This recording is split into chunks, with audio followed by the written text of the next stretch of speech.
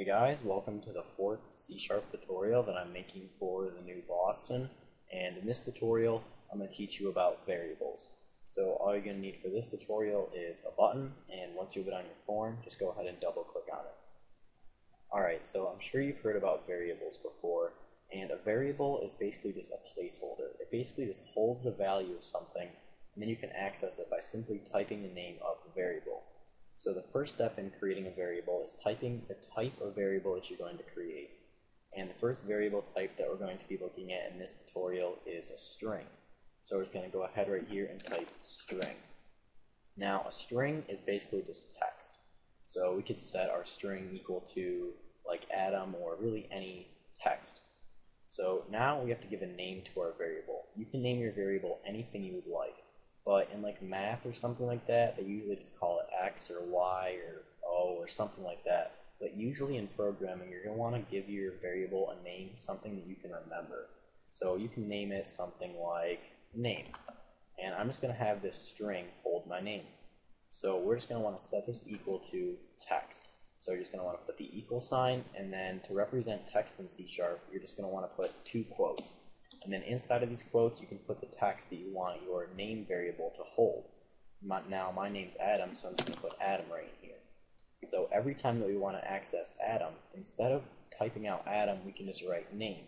And since name holds Adam, whenever we access name, it'll be like we're directly accessing Adam. Alright, and of course, we have to end the line here with a semicolon. Alright, so if we were to just type out messagebox.show here, and put name in, oops, we just put name inside right there, we would get a message box saying Adam. And that's because this name variable, and it's a string, holds the value of Adam. So we'd get a message box saying Adam, and we wouldn't get a message box saying name inside of it.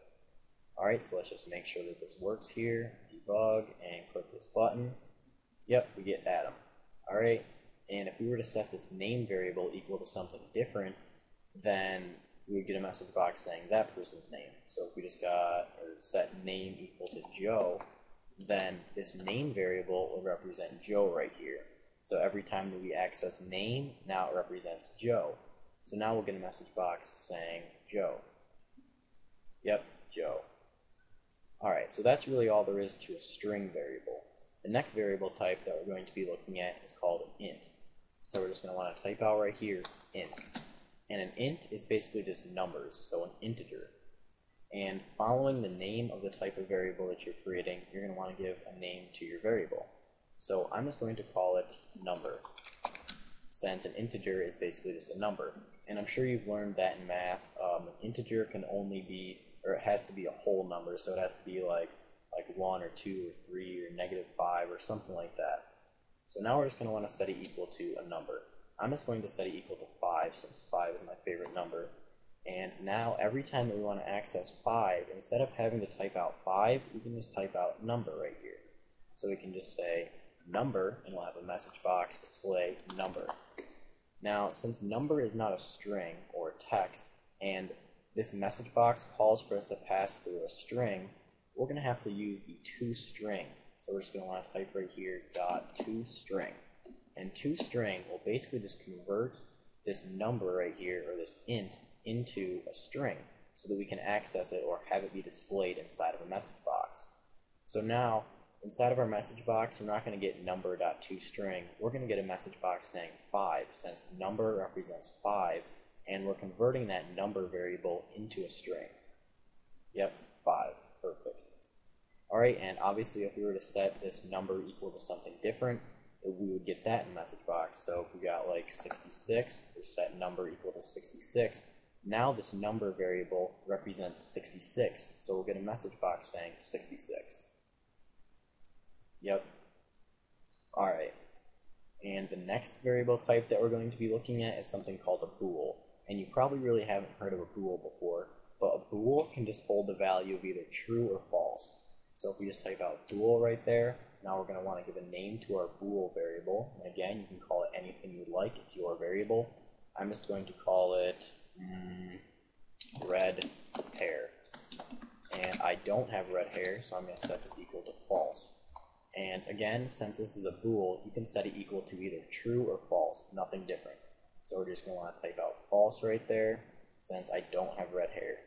Now to display this red hair variable inside of a message box, we're just going to want to type out red hair and then .toString. So again, we're just going to want to convert it into a string. So we're just going to do .toString. And now it'll just convert this red hair variable into a string. And again, we're not going to get a message box saying red hair .toString. We're going to get a message box saying false, because we're converting this red hair variable into a string, and red hair represents false. So now we're just going to get a message box saying false. Yep. You can also set a bool equal to true. So if we were to just say right here true, now this red hair variable holds the value of true. So now we should just get a message box saying true. Yep. Alright, so the last variable that I'm going to be showing you is something called an object. And you can set an object equal to anything. So an object can hold the value of literally anything. So we can just type object right here, and now we're going to want to give a name to our object, or to our variable. And I'm just going to call it my object, but you can call it anything you would like. And again, we're just going to want to set it equal to something, so we're just going to put an equal sign right there. And now we're going to want to have this object hold the value of something. And again, we can set an object equal to anything. So if we wanted to set it equal to true, we could do that. So now, in order to display our object inside of a message box, we're going to have to do .toString again, because an object obviously isn't a string. So we're just going to say my object .toString, and it'll just convert this object into a string. So we should get a message box saying true, since my object represents true. Yep.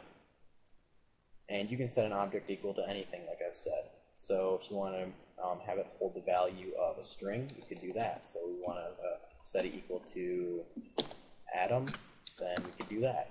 So now we should get a message box saying Adam, since our object holds the value of Adam, so we should now get a message box saying Adam. Yep.